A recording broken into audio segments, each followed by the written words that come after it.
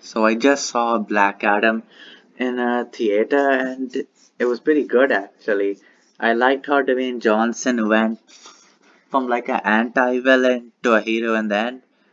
This group, I'm not giving spoilers, just this group helped first attacked first attacked Black Adam. They fought and then they all worked together to defeat the one true villain. Uh, the theme was good and the music.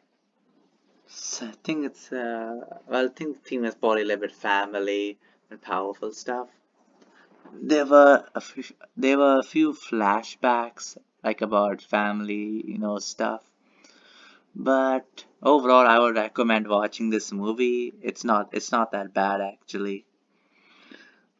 Uh, the kid Black Adam was pretty good actually. He had lots of rage and anger, but then he also controlled it. And yeah.